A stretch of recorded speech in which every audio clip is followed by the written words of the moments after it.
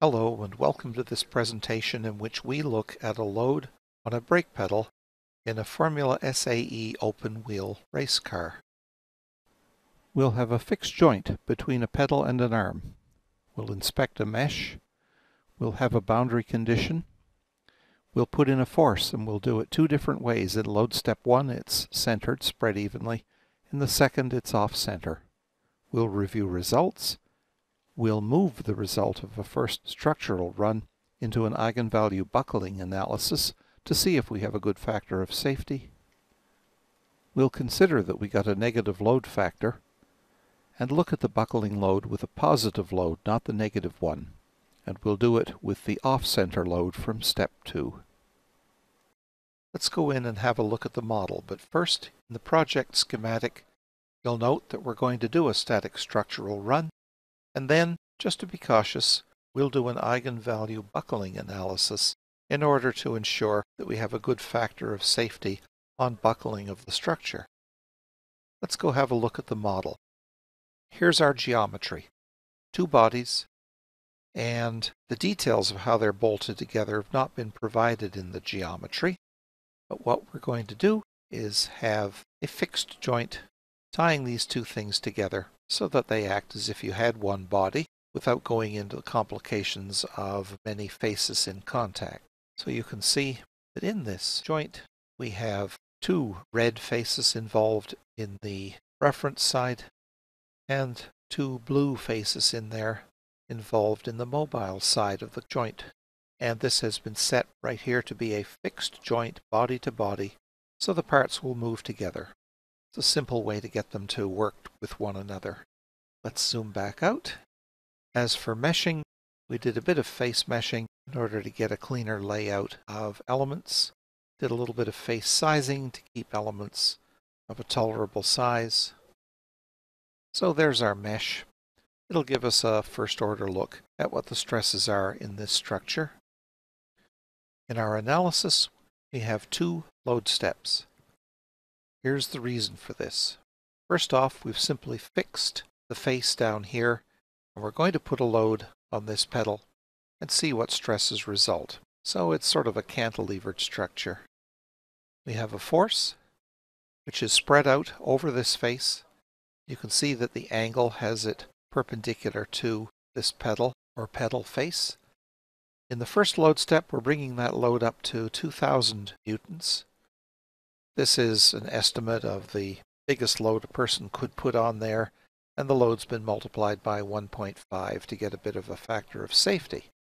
So this is one of those approaches where the factor of safety will be built into the load rather than in the material allowable, where we'll probably look at yield. So there's a force. In the first load step, it's on. The second load step, it's gone again. Then a second load, remote force.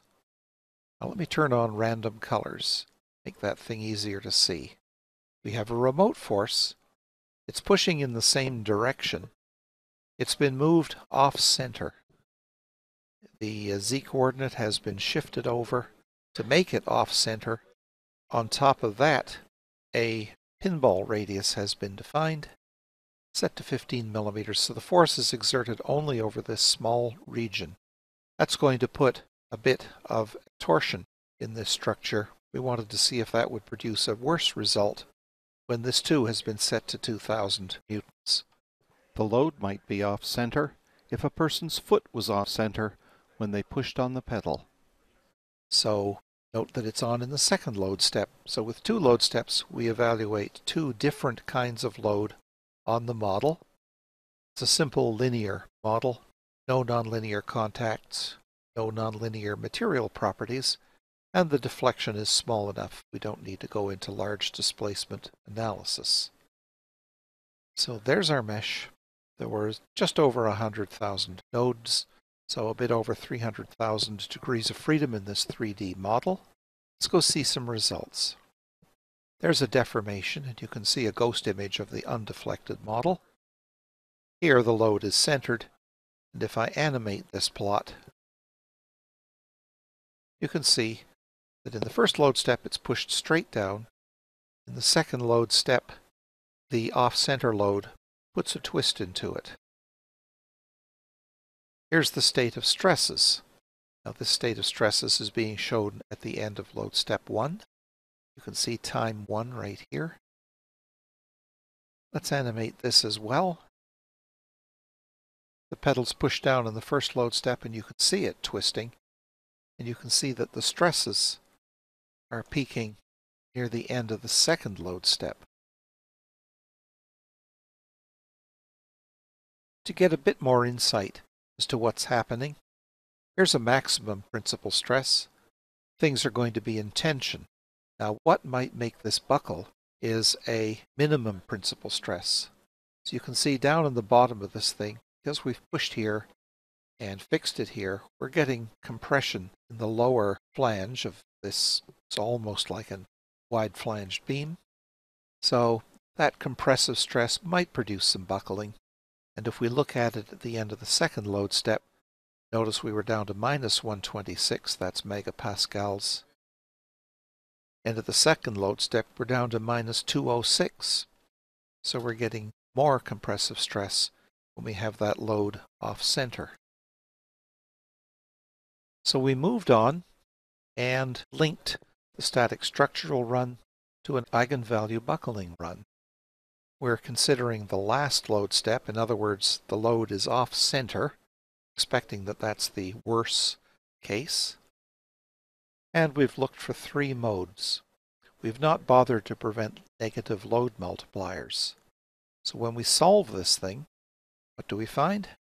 The first of the load multipliers has a minus sign in front, implying that if the load was pulling up instead of pushing on the pedal, we would get buckling.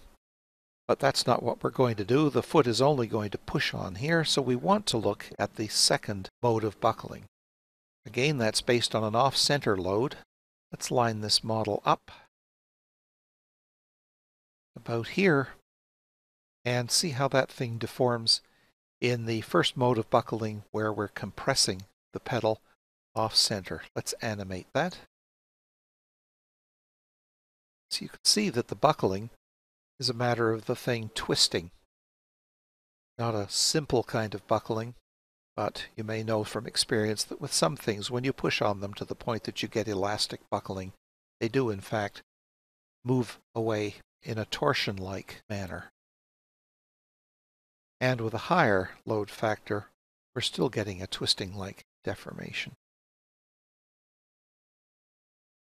But with that load multiplier being over 37, linear elastic buckling is not going to be a problem in this model. And with a highest equivalent stress that's up around 217 megapascals, ordinary steels will tolerate this level of stress also. So there's a quick review of a model in which we meshed geometry of a brake pedal, joined 2 parts together with a fixed joint, so there are no degrees of freedom involved, and we evaluated the state of stresses with that 2000 Newton load. Thank you for joining me.